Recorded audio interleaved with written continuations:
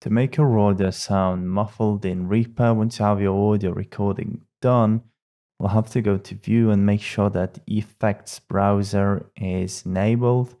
If it is enabled, you're going to want to go right here and you will be looking for Equalizer.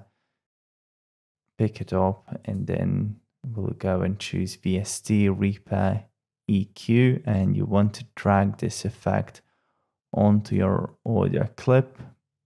We'll make it a little bit larger to have a better view, and I'll just go to the default view, and we don't really need all of these bands, so I'll delete the redundant ones, and we only need 2 right here.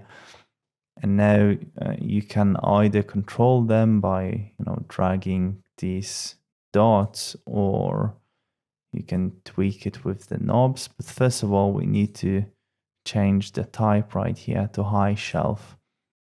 And what we will want to do is cut out the higher end frequencies, because the audio becomes muffled. You get this muffled sound effect whenever there's an object that is blocking the sound source, and it usually absorbs the higher end frequencies, and the lower end frequencies tend to get passed through this. So with equalizer, we are mimicking this effect by cutting out the higher end frequencies. And so the more you'll cut out, the more muffled it will become.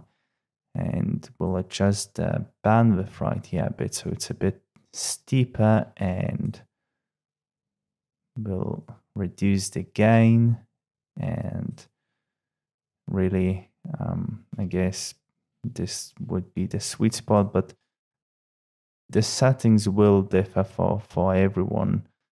As I mentioned, the more you'll cut out, the more muffled it will become. But now I'll play the original one, and then we'll switch to the muffled sound effects so you can see the difference. This is a sample audio to check whether we can make this whole thing sound a little bit muffled in Reaper. This is a sample audio to check whether we can make this whole thing sound a little bit muffled in Reaper. This is a... Right, so as you can see, the more I cut out, the more of the effect you have, the more muffled it will become. And that's it. That's essentially all there is to making your audio sound muffled in Reaper.